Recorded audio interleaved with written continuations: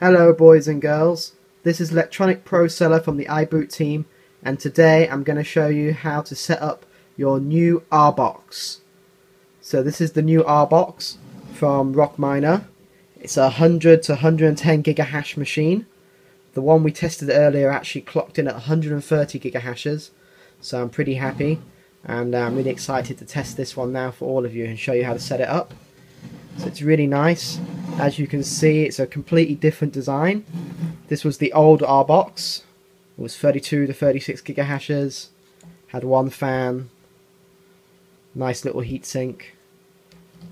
Now this is the new R-Box.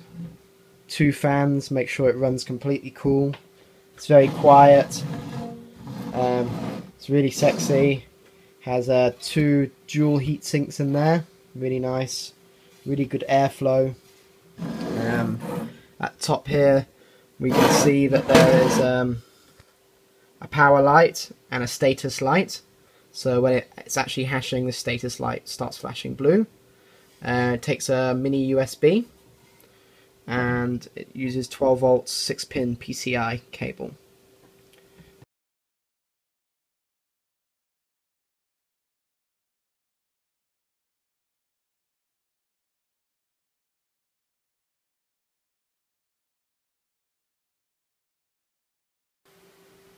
So actually it requires a 6-pin PCI cable, 12 volts and 150 watts.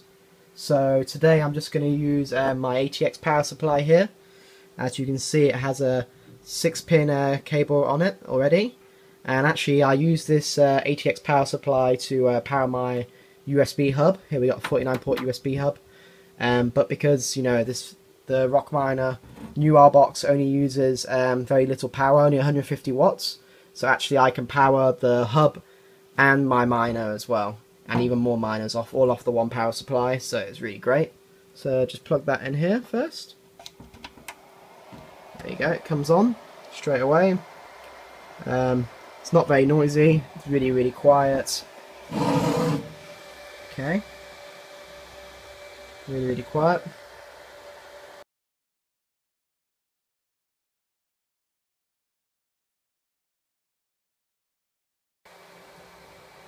Next, take your mini USB cable.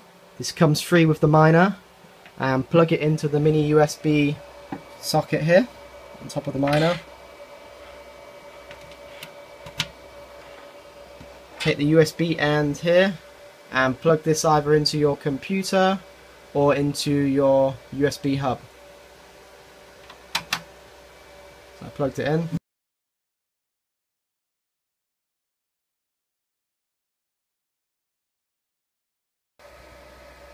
So download Zadig WinUSB driver installer.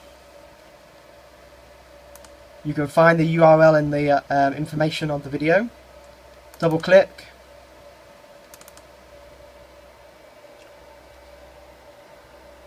Click yes. Go options, list all devices, and find the CP2102 USB to UART bridge controller. That is the device name of our Rockminer New R-Box. So click that and click reinstall driver or install driver. This will come up saying installing driver. It may take about 2 to 3 minutes, so just be patient. If it's successful, you will get this message. It says the driver was installed successfully. That's great. Close. Click X.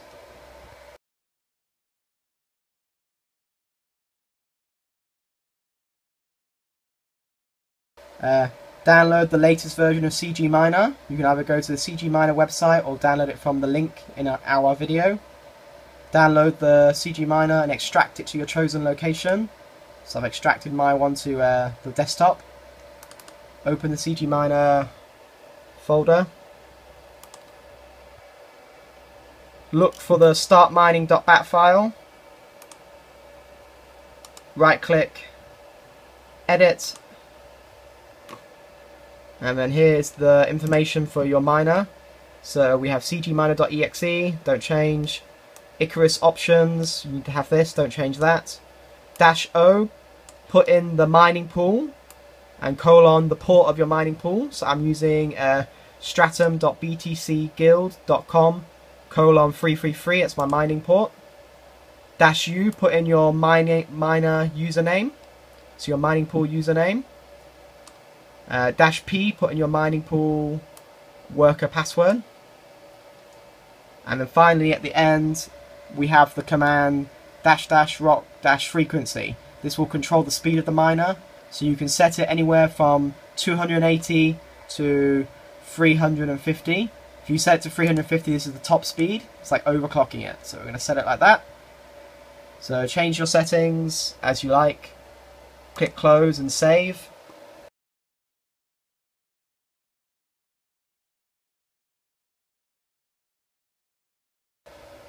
And now we're ready to start mining. Everything's all set up. So open the start mining.bat file. It will load cgminer. Wait a few seconds for it to detect the miner.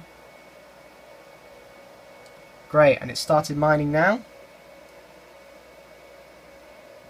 Wow, so right off the bat we're getting 100 gigahashes already. Maybe just wait a few more minutes for it to properly warm up. And you see this command here, accepted. That means it's accepting shares, and now it's mining Bitcoin. Excellent. As you can see here, we're getting 129 gigahash already. So faster than the advertised speed. And we look at the miner here. We've got the status lights flashing to show it's accepting shares. And it's just so quiet. Probably one of the most quietest miners I've seen in a long time. The design's lovely. Very easy to set up. Very nice.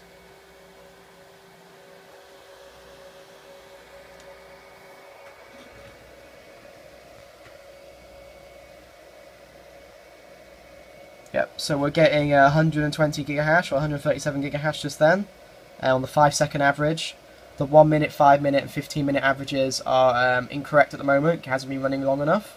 So the longer you wait, the more accurate they will become. The average over here says 120 gigahash. An accepted share. That's lovely. You look down here, 126, 120, 300 megahertz. Temperature is very low, 38 Cs, 38 degrees, very low. So that's great. Wow, it's happily hashing away. So I'm really happy with that speed. You know, 120, 130. It's really, really good speed. So thank you for watching, and please go to our shop www.iboot.com or to one of our eBay or Amazon stores, and you can buy the new R-Box there already. And also it comes with a free cable, free USB mini cable, 6-pin PCI cable as well, so you can connect it to your own power supply. And we have all the things you need there, so if you want to get a hub or anything, just please visit. So thank you for watching and happy mining. Bye bye.